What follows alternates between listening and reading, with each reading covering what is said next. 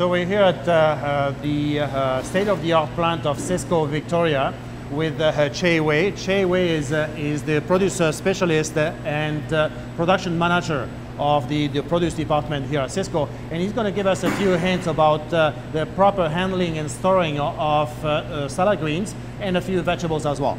Right, Che? That is right. So what I'll do is I'll take you guys for a walkthrough and show you from start to finish on how we bring raw material in, process it, make a finished product, and return it to the bin location. All right, let's go on with it. So here we are today producing our salad mix, Tuscan mix, and what it is a combination of romaine, green leaf, and radicchio.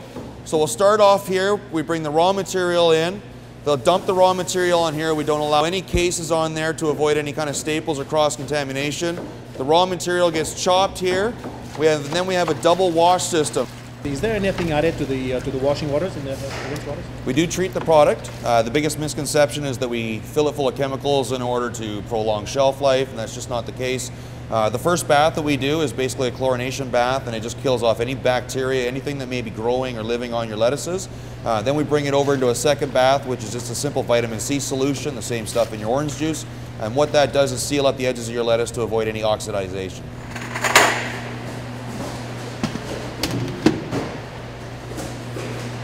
Once it comes through this process here, we'll take it out and we'll put it into all these buckets that have holes on it. Everything stays on a caster, nothing's allowed to touch the floor. We want to make sure we maintain good food safety. Here's where we'll dump all the raw material after it's all been washed, cleaned, and chopped. If it's just a single material, we'll bag it, we'll weigh it, we'll label it, and then it goes on.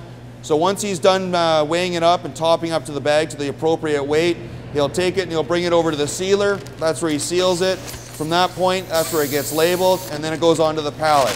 We have a rotation that comes in one way, goes around in one process, and straight out back the other door.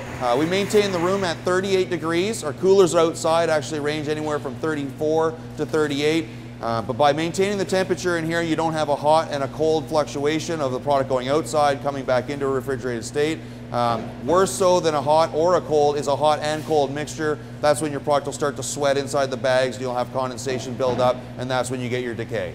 Food safety is obviously a great concern to every one of us in the food service industry. Yep. What are some of the things that you guys are doing in terms of ensuring that the product is safe? We will only use what they call a GAP grower. So GAP is a good agricultural practices. And some of the practices we need them to follow in order to pack into a Sysco box would be stuff like not using sewer lines, making sure their water is treated, there's no pesticides being sprayed, no dangerous pesticides being sprayed anywhere around. There is a big long list of guidelines that they have to follow, traceability being one of the big ones. As you can see, we're in the middle of February, the boxes have come in from Yuma, it's covered in rain down there and mud, yet all our boxes are white. One standard is no box is allowed to touch the ground. The old ways of the farmers walking along, dropping bundles as they go, and as the pickers are coming through and harvesting, folding up the boxes. Now what they have is these big machines that basically come through on tractors, the boxes are up on those, the product gets harvested and filled up there to avoid any kind of contamination of the box hitting the ground. The old days of the staples are gone. As you can see, it's all fold up boxes now. And then this is the key to all of it. Every single box that we bring in has traceability. Now looking at that code doesn't make a lot of sense, but what is in there is basically the harvest date, the crew that harvested, the field it came out of, and what time of day and what day it was that it was actually harvested on. So with that code, if there is a recall or any kind of issues in question, we phone down to our supplier, we give them that code, and we can trace everything right from the field out to a raw material like this going out to a customer, or all these lot numbers are recorded on anything that comes into my produce facility. So even if we're processing a chopped romaine and there's a recall on romaine, even that product can be recalled as well, because all of these numbers are all documented and everything is traceable. So on your end, down on the field end, we can find it all. Any word of advice in terms of what to do with those lettuces and vegetables when they come in the kitchen?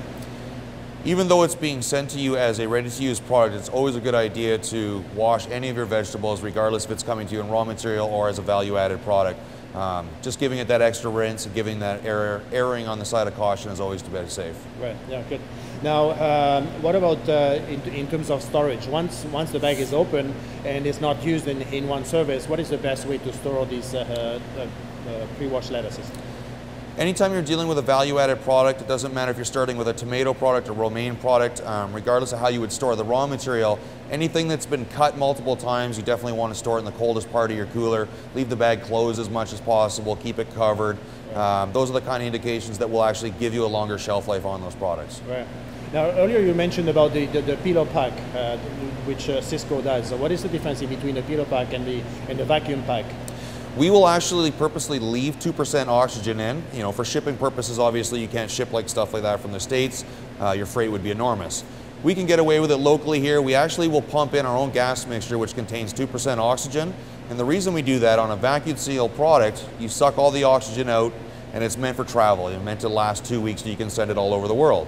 When we do a pillow pack, we're only going to be locally. We don't need our lettuces to last 2 weeks, but we need a customer to have it for a good 5 to 7 days without having it brown. So when we pump our oxygen in, what it actually does, when you open the bag and the oxygen goes in, it's not a big shock to the system. Your product will last in an open bag for 5-6 days. On a vacuum seal product, what will end up happening is the oxygen goes in, it changes the atmosphere, it puts the lettuce into shock, and your oxidization will actually begin a lot sooner. Right. Well, interesting chemistry facts. Thanks a lot, Che. No problem, thank you.